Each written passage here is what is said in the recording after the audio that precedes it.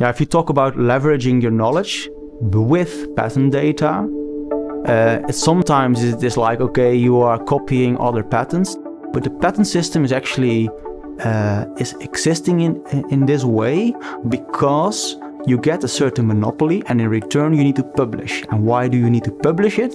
To actually accelerate innovation in the market. That's how the system works. Actually, most companies don't use it like that. My name is Pascal van Troost, global IP leader at Punch Powertrain, and I've got a background in mechanical engineering. I've been at Punch Powertrain since 2014, so that's almost 6 years now.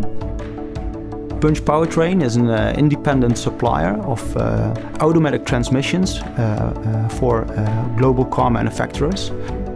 We are headquartered in Belgium, in Sint-Truiden, and we have 2,000 employees in 10 global locations.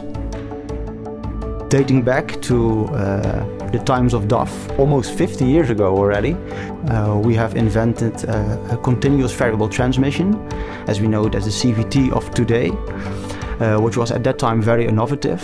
Since then we have expanded our product portfolio very much with all kinds of new innovative solutions like hybrid and electric powertrains and transmissions.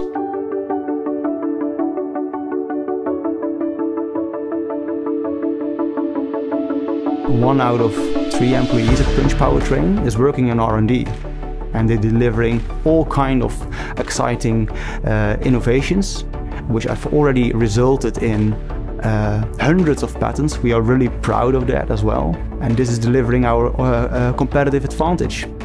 It is therefore also crucial that we have an appropriate organization to protect our assets, but also to monitor patents of other players in the field.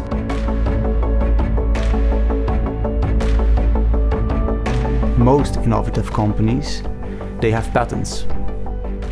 By analyzing patents, you can get an overview of what your competition is doing, and not specifically per invention, but with big data. So you see specific movements in R&D strategies, and that's of course very interesting, because sometimes you are moving in a certain direction and then you realize that your competition is moving to a totally other direction, and then you question yourself, why is this happening?